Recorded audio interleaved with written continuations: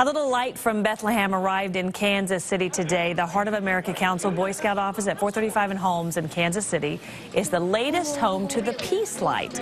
Now, many believers say this light has been burning for more than 1,000 years in the Grotto of the Nativity in Bethlehem, Israel, the place where Jesus was born.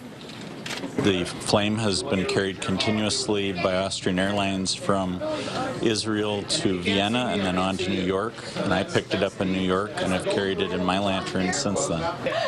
Scouts overseas have been distributing the Christmas Peace Light, as it's called, for 20 years, but it's the first time to our area. Anyone can head down and light their own candle or lantern to take the Peace Light home. It's here until Christmas.